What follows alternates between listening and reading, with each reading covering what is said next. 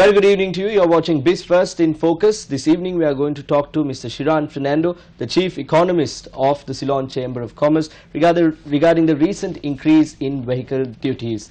Shiran, let me start off. Now, we know that from time to time the government has made policy decisions to increase duties pertaining to vehicles. This time they have decided to go and take a look at vehicles that are below the engine capacity of 1000 cc. And hybrid vehicles also falling in the same category. Firstly, let me ask you, now various people have come forward with various arguments to say this is why the government has increased, and one major reason is that there are too many vehicles in that category running on our roads. What is the idea that you have pertaining to this particular increase? Thanks for inviting me to the show. I think so we also did our own analysis. I think just a few days before this announcement was put out, we looked at the 2017 numbers. We do this annual vehicle market publication. So what we noticed even with last year was that registrations was, for example, low. Down by about 9%. Import expenditure totally was high, but that was only because of the rupee movement and things like that. But in terms of volume also it was low. But what you had, I think, with last year's budget was this move towards engine capacity and charging based on that. And with that, what happened, I think, was the vehicles under, as you mentioned, became, I think, slightly more affordable.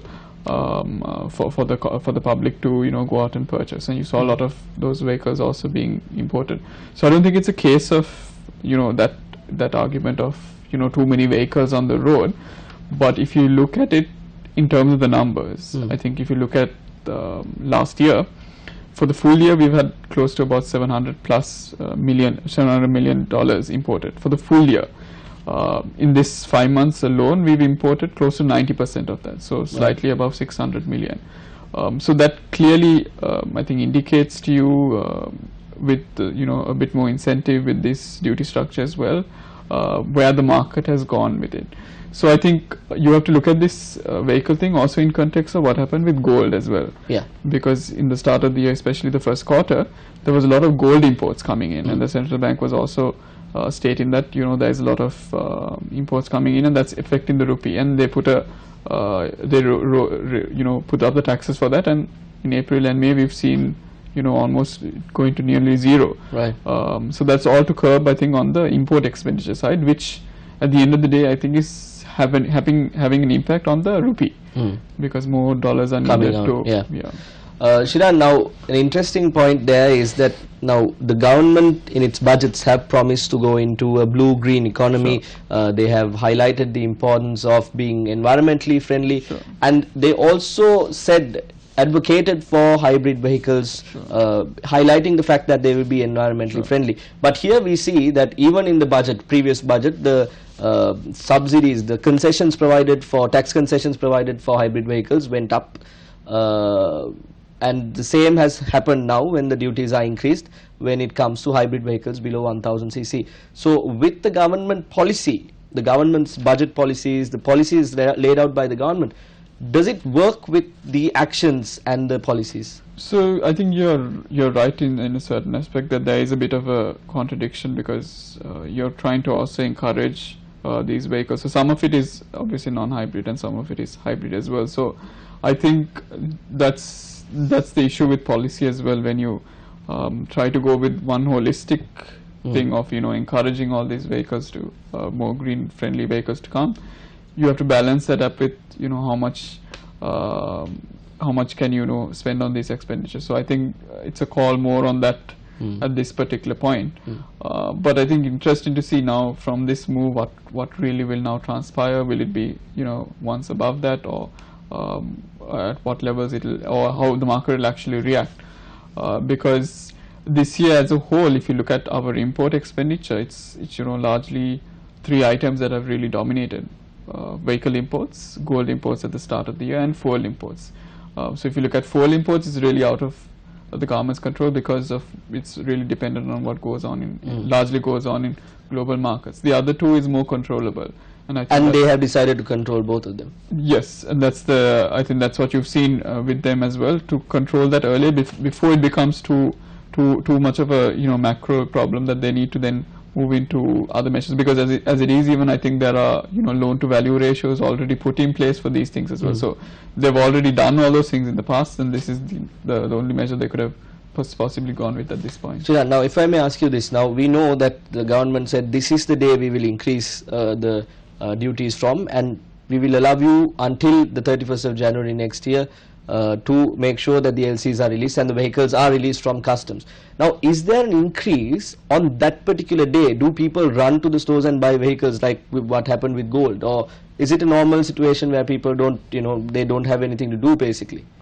No, I think, I mean, it's based on past contracts and LCs that are open, so the time of it coming here is a different day. So with the tax changes, that has an impact.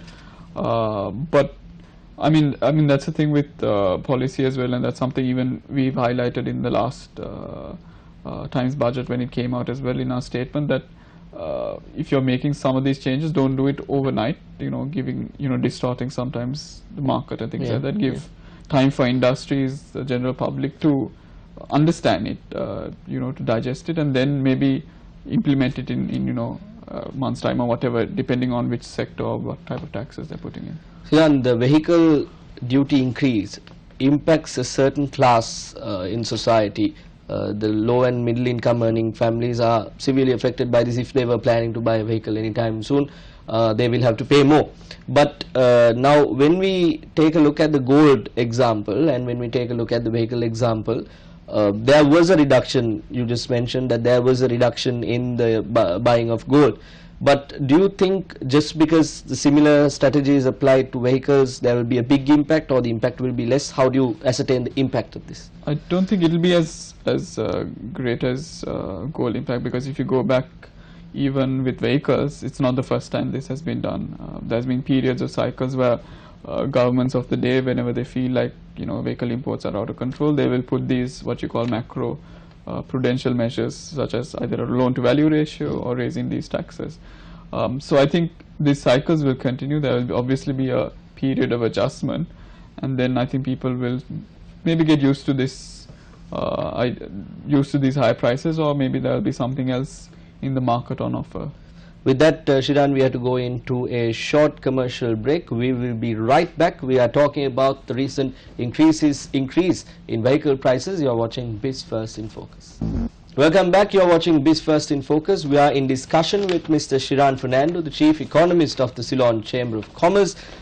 Shiran, before we went into the break, we spoke about the reason as to why this increase was done. Now, it is not all doom and gloom when it comes to this price increase. Several vehicles have come down in prices because they have set up a uniform value in terms of the increase. Now, when you take a look at the market, when you take a look at the details that you have collected from the CCC, do you think this was done at the right time? Should they have waited for a longer period, or should they have done it earlier than this, or was this the right time to do this? So I think they've given it about 5-6 months from when it was implemented in November, so there's a good 6-7 months of data I think that they've looked at it for. I think it's a question of where they could have gone, for example, so they've initially looked at this, I think.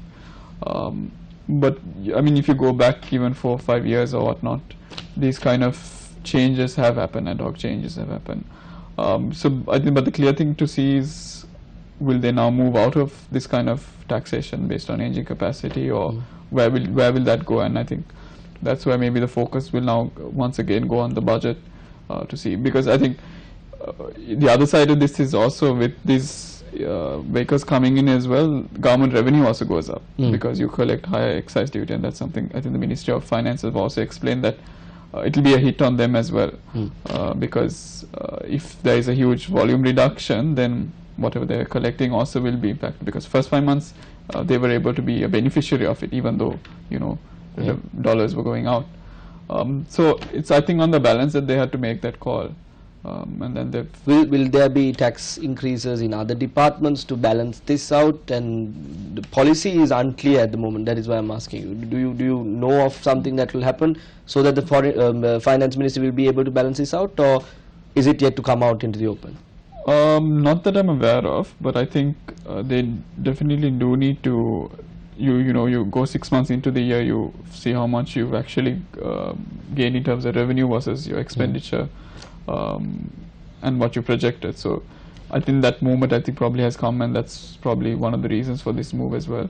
But they also need to, one thing the finance ministry and the central bank are very keen on doing is the stability in the macro picture, which I think they're very keen to keep, fiscal deficits down, current account deficits down, and move into that trajectory. So it's all in that balance, I feel. Shiran, through the 2018 budget, there were several reductions done. 6 months, 7 months later, we see that all those things that were reduced are gradually being increased once again. We see this with the pricing formula for fuel coming in, vehicle prices, gold prices increasing. Lots of things have increased in the past few months. Now the budget is coming back in November. The finance ministry is in the process of having dialogues with all of these institutions and coming together and formulating the final draft of the budget. So are we seeing this trend every year, reducing during the budget speech, increasing during the middle of the year? Is that what's going to happen? So no, what they reduced was more of the, I guess, what they call this essential commodity. So, I mean, for example, fuel wasn't reduced from January 2015.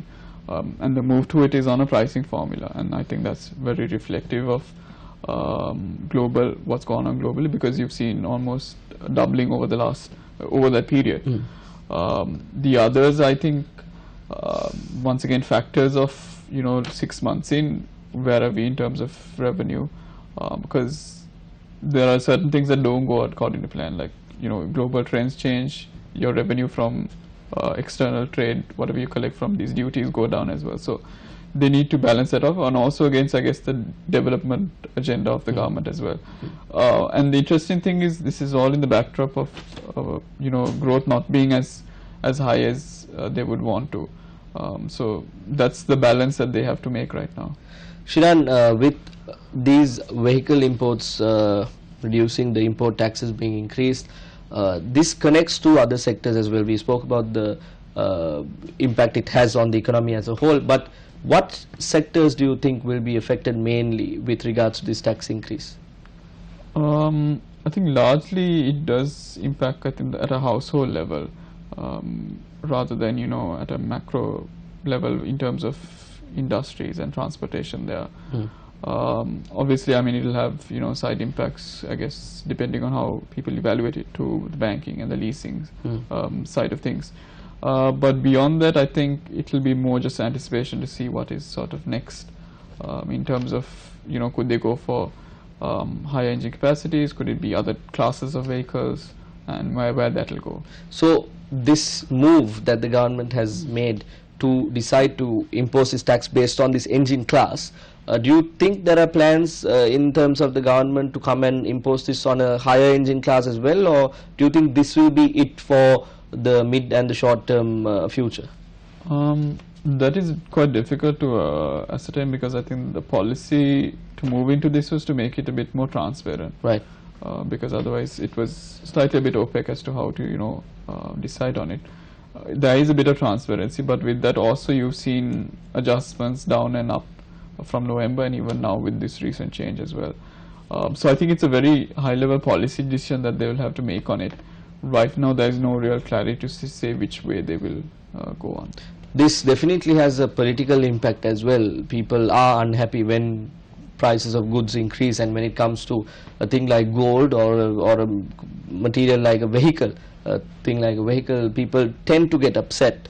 And we saw the advertisement made by the United National Party's election campaign coming back into the front, where they promised that people will be able to buy vehicles for a cheap amount. Now, once again, going back, the policies of the government seems to be varying from time to time. Now, this, from a business perspective, is trouble for the investors coming in, for the businessmen who are carrying out businesses here. My question is from that angle. Now, once again, the government has decided to go from a price increase overnight, if I may put it that way. So again, this instability in the policies, how do you see this? I wouldn't say instability or anything like that. I think it's more of a reactionary move, towards what is going on, because I think if you read even what the central bank has been saying for the last few months also, if you read some of their statements, they've been talking about this sudden increase, and they've also highlighted that it's these kind of engine capacity or these kind of vehicles that are, you know, seeing the boom.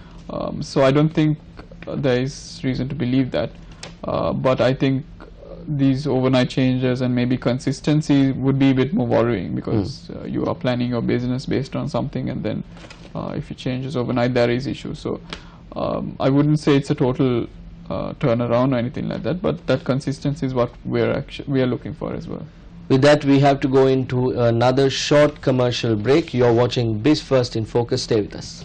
Welcome back to the show. You're watching Biz1st in Focus. Before we went into the break, we spoke about the vehicle tax increase and the impact it has on the economy of the country. We are in discussion with the Chief Economist of the Ceylon Chamber of Commerce, Mr. Shiran Fernando.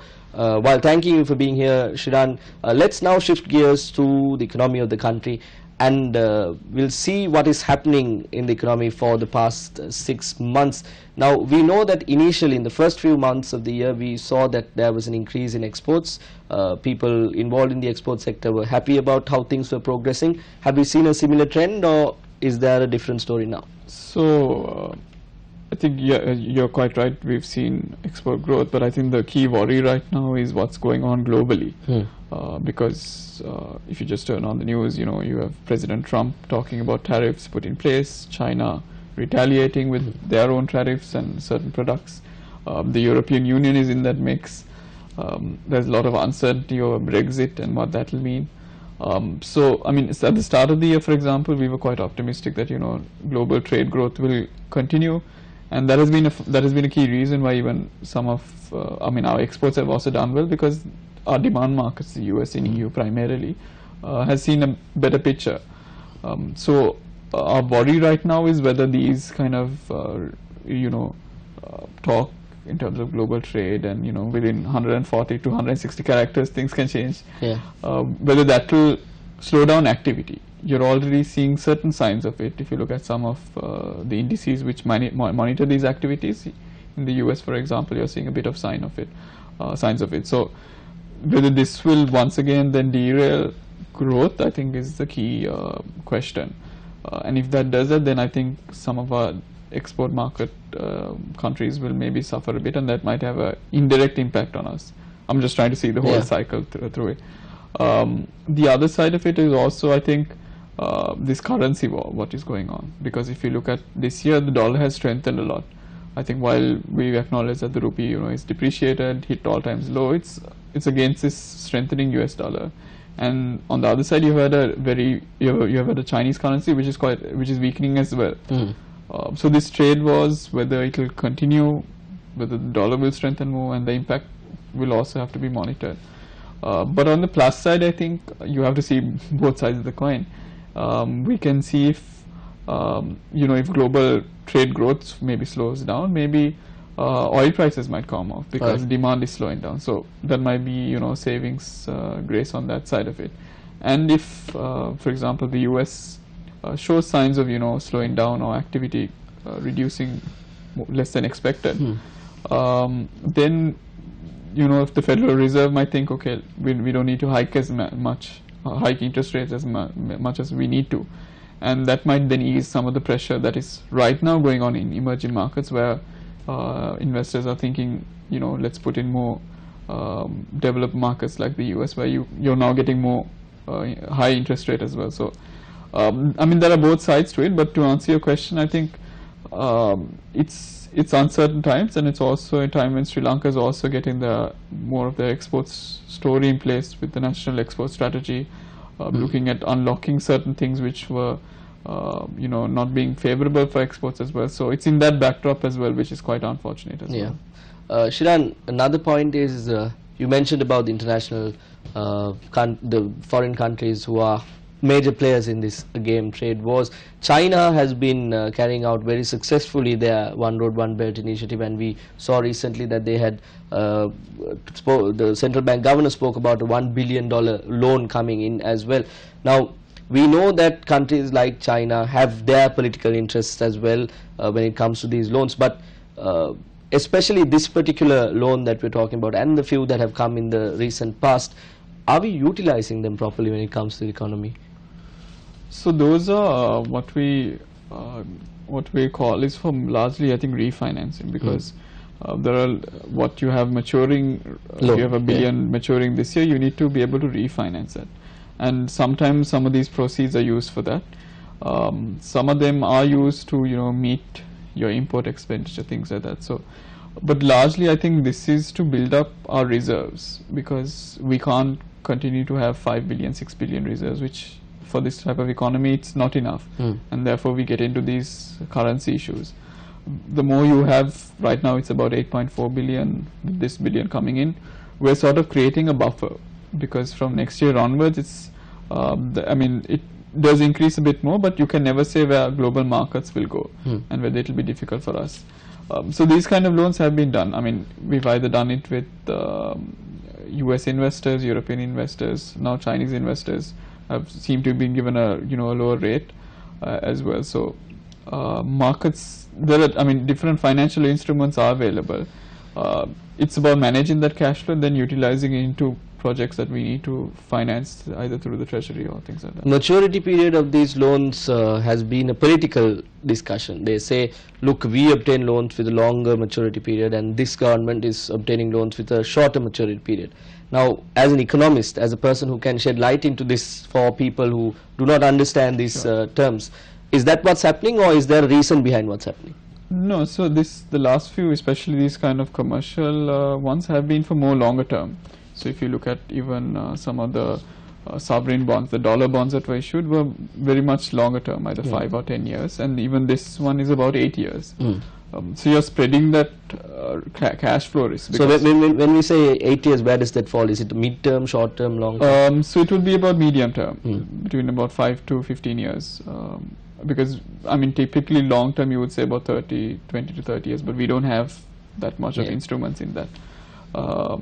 But overall, I mean, even if you look at some of the Sri Lanka development bonds, there has been a clear move to earlier. I mean, earlier they were going for about 1 to 1.5 years to 2 years, but now there's a clear shift to get it to 3 to 5 years, so that this bunching up doesn't happen again. Because what has happened is this 2018, 19, 20, where there's a bit more debt to refinance, has been because of this bunching up of debt, and that has cash flow issues. So that is to ease this. When it comes to the interest rate, people tend to be complaining, raising problems to say that the interest rates have gone up. There have been several scams that have happened when it comes to central bank as well.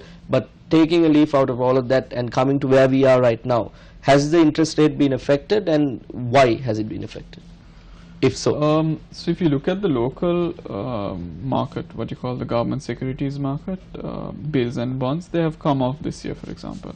If you look at even the sovereign, the local dollar bonds also, they have reduced in yield as well. So it's largely a function of what goes on. But you've not really seen maybe some of the bank lending rates, for example, coming around, and that depends on confidence by these institutions to think that over a more longer period of time interest rates will come down. So you have this general lag between what goes on on a daily basis in this local government securities market to what goes on in banks, which are looking to match their portfolios with the loans they give and the deposits they get. So that it hasn't still synced as yet as much as you'd hope if you were looking at interest rates falling. Well, thank you very much, Shiran, for joining us this evening and talking to us about several points, in fact, the vehicle price increase and the economy of the country and how the economy is doing. It's been interesting to talk to you. That's all we have for you from Biz1st in Focus this evening. It's lovely to have you. Take care.